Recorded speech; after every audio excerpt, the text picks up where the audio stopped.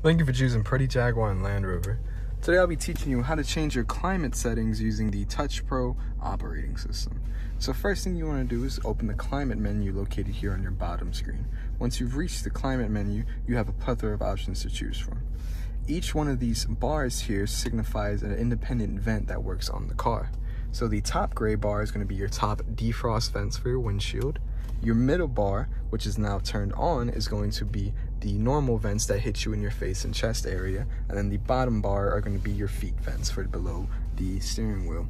So from here I can actually turn on where the air comes from by selecting and deselecting vents. So if I select all these vents over here, now every single vent in the car is producing air, but I don't want that. I just want the normal vents to hit me.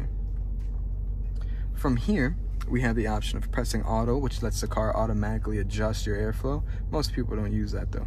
You also have the option of pressing sync. Now what sync does makes it so that you no longer have independent temperature controls. So in the default setting, I can set the driver's side to 74, but leave the passenger side on 59. If I were to press sync, however, all temperatures are now controlled by this left knob and the fan speed is controlled by this right knob.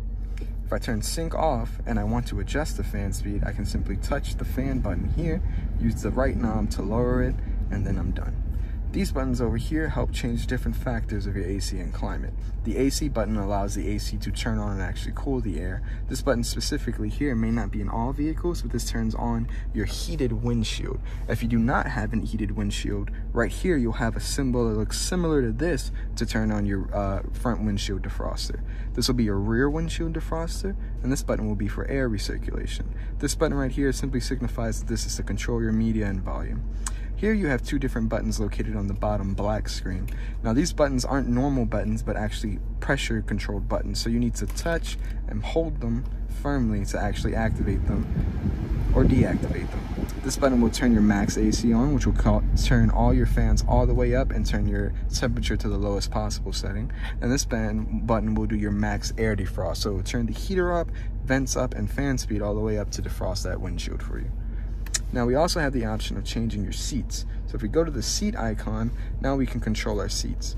You can also adjust which seats and which climate you want to control by pressing the front or rear button up here.